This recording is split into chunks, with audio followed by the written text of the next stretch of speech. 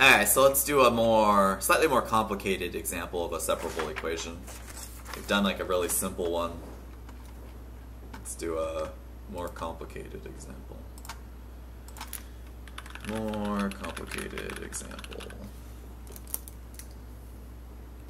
So let's say that you have dy dx equals 4 minus 2x over 3y squared minus 5. So remember, the way we like to write this is as g of x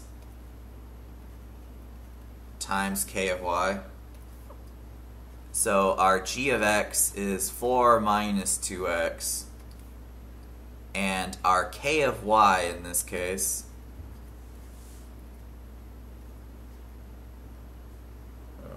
is 3y squared minus 5.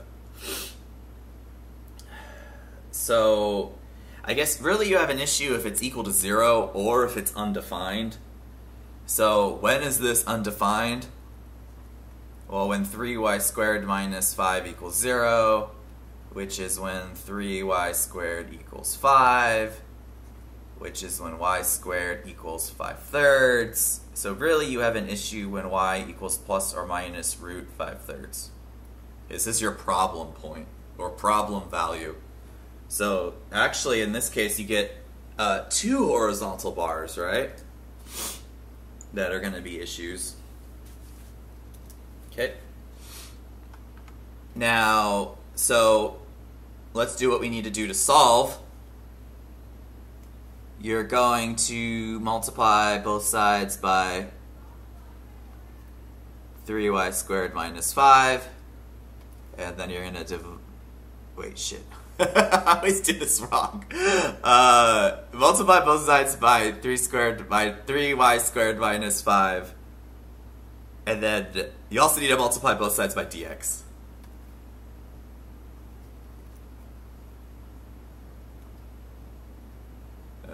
Whatever. I'm just not going to show it. There's no point in showing it. Sorry. We're just going to get all cluttered. So what are we going to get? We're going to get 3y squared minus 5 dy equals 4 minus 2x dx. Okay, then we got to integrate. Alright, so let's do this. Antiderivative of 3y squared is literally y cubed. Antiderivative of 5 is 5y. Yeah. Antiderivative of 4 is 4x. Antiderivative of minus 2x is minus x squared. Okay, cool. And you get like a plus c. Okay, so what you get here is we're going to move everything over, and we're going to get y cubed minus 5y minus 4x minus x squared equals c. This is our general solution.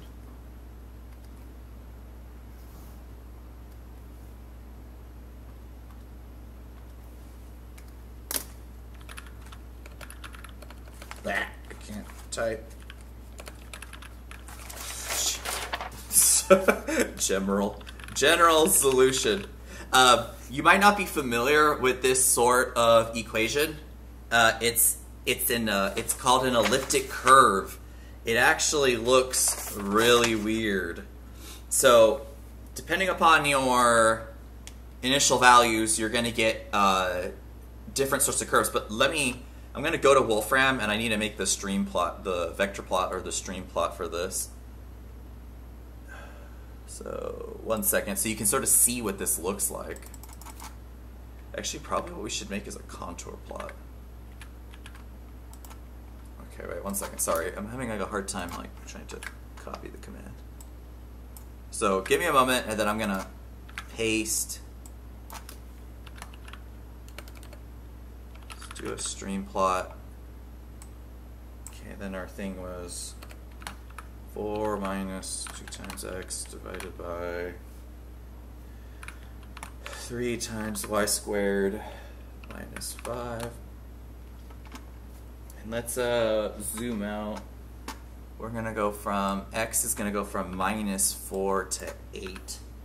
And then, okay, that'll be the y value. Okay, cool. Copying the graphic.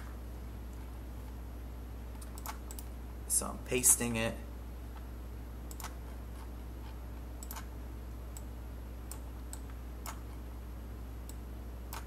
Okay, you might have never seen graphs that look like this before, but things with cubics, especially cubics on y, the elliptic curves, they look really interesting. So remember we had our two values that would rule out solutions. Y equals plus or minus root 5/3. Can someone give me the decimal values on those two? What's the square root of 5/3 approximately? Like 5/3 is 1.66, so what's the square root of 1.66 approximately?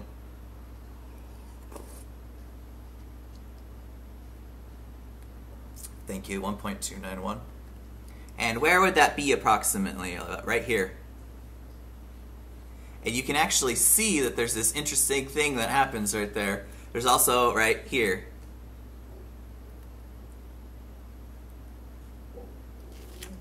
So what would happen is, let's say that your initial condition was y of 1 equals 3. So remember, this is the x value, this is the y value. So we have the point 1, 3, which would be like right here. The solution you get is this blue line. It looks sort of like a semicircle. It doesn't cross.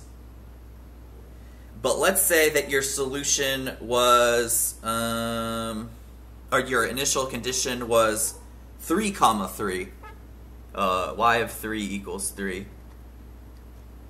That would be like right here. You would get this solution as your particular solution. Or if you chose, let's say you had this point right here.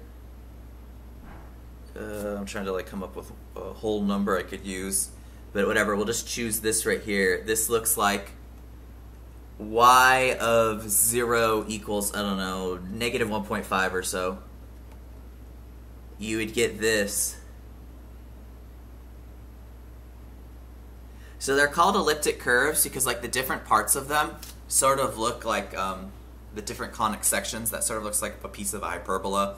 The other parts, you see how it looks like it's a stream whirling around? The first one is 3, 1. Oh, my bad. Yeah. Good point. Good catch. Where would 1, 3 be? That would be more like right. 1, 3 would be more like up here. Okay, but hopefully you can see, does everyone see how there's like these 3 different possibilities of solutions depending upon where your starting point is? And altogether it looks really cool. Do you see how it looks sort of like a whirlpool, like draining? But apparently you can't ever get like a full cycle. Like you get, like if you look at this area here, oops. Like where the, oops, I want that in red.